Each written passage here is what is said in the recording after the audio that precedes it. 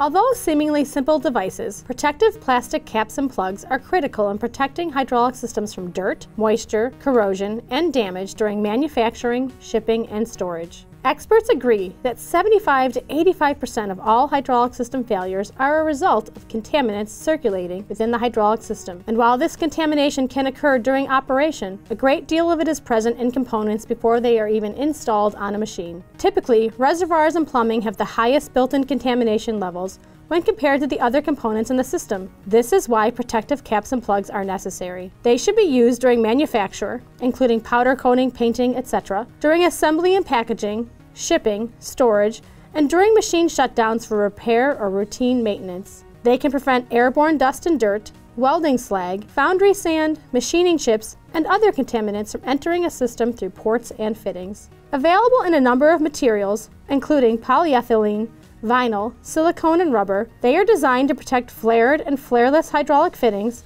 SAE O-ring ports, JIC threads, BSP threads, NPT threads, metric threads, quick-release couplings, hoses, SAE threads, flanges, valves, and more. Caps and plugs can be manufactured with the following attributes: threaded, non-threaded, straight wall, tapered, tear tab, pull tab, metric, and masking. They are available in a variety of colors to match system needs.